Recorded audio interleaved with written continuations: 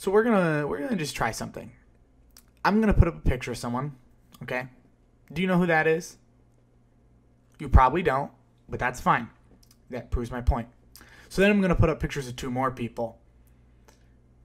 Now, if you watch football, you definitely know who these people are.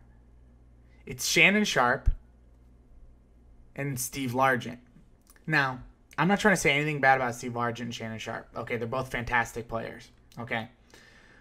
But the first person I showed you was Larry Centers, a fullback for the Arizona Cardinals. And I bet you've never even heard his name, but he has more receptions than both of them. Now, I know, that seems pretty weird. You probably don't believe me. I'll put up the actual infograph of receptions of all time. He's in the top 30 in NFL history for catches. And when he retired, he was number 7 at receptions. Okay? And I know. You're probably like, how have I not heard of him? Well, first off, he's a fullback, and they never get any love no matter what they do.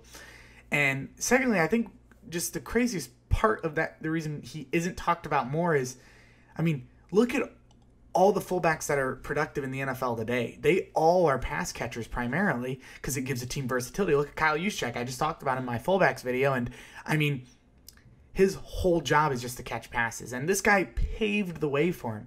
I mean, he had over almost 7,000 receiving yards and over 800 catches. That's ridiculous, and he's a fullback.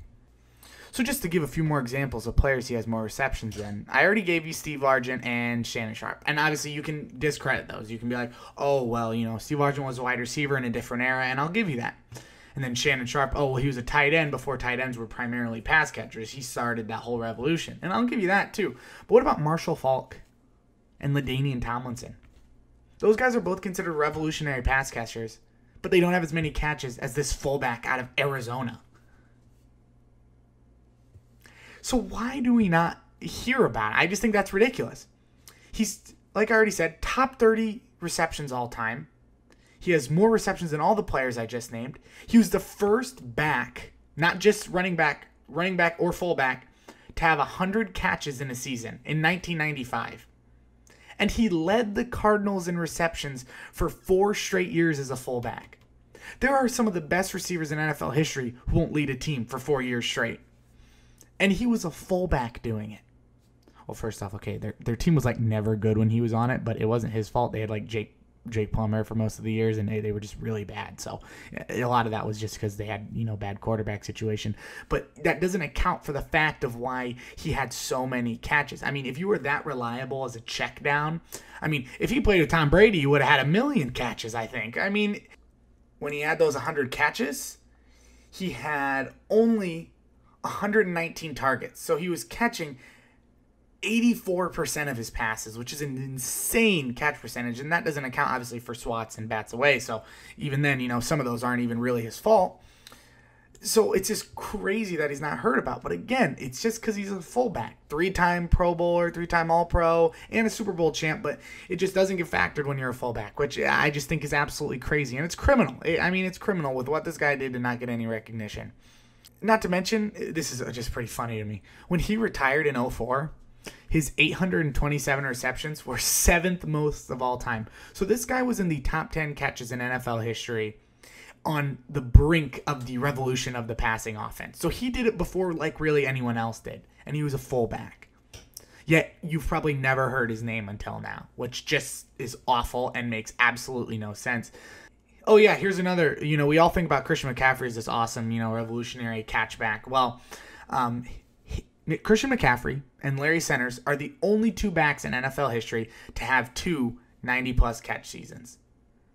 Any running back you can think of in NFL history doesn't have more catches than a fullback who played for Arizona. I just want that to sink in because no one realizes that, and yet we all talk about all of our running backs like they're so good while this guy was doing it years ago.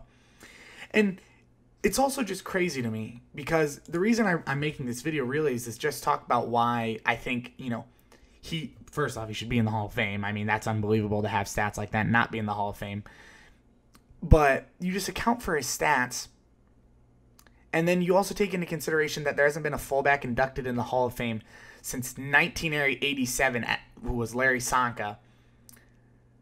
And I don't see why this guy shouldn't. I think, and he's made the list for the top 100 for candidates, but he just hasn't gotten in just because he wasn't flashy. Oh, sorry, I was just good at football, but not that's just so frustrating to me. And that's why, like, I'm not trying to make the argument that fullbacks are, like, the greatest thing ever. I'm just saying they're so much better than everyone gives them credit for, and I just think it's ridiculous how, like, little credit they get for everything they do. I mean, he's blocking for, guys to rush for 1,000 yards while catching the ball, making next to nothing because he's a fullback, and not complaining about it. I mean, he's unbelievable. And also just kind of, it just kind of is a little last thing. He has more receiving yards than Kellen Winslow, Doug Baldwin, Delaney Walker, and Ted Ginn, who all had relatively the same amount of career because he only played 13 years, but his first 2 seasons he basically didn't play. So he only played, I think collectively, his first 2 seasons, he only played in 15 games, and he only started 2 of those. So he wasn't really utilized first. So he really only played 11 seasons, and when you put all of his games together, and he didn't even really start. He didn't start a full season ever until 1996, which was his second Pro Bowl season. So again, unbelievable numbers. And he did get a Super Bowl in the tail end of his career in New England. They used him purely for utility. He didn't really catch any passes, but still. So he's a Pro Bowler. He's All-Pro, Super Bowl winner. He's top 10. He's top 30 in the world in the record books. But I guarantee you've never heard his name. And I just think that's absolutely criminal. And the hate on fullbacks needs to stop because for whatever reason, it's just like they aren't even hated anymore. Just no one even knows they exist. It's criminal. As my hat says, make fullbacks great again because, man, they are just so great, but we give them absolutely no credit for all the great stuff that they do, and it's just a shame. So, again, I would say this year, along with Peyton Manning, I hope to see Larry Centers in there at the Hall of Fame induction. I know we aren't going to, but I just want to dream a little bit, and imagine that I'll make it. So, yeah. All right. Well, that was the video. Thanks for watching. And yeah, consider subscribing or something like that. So I'll see you next time.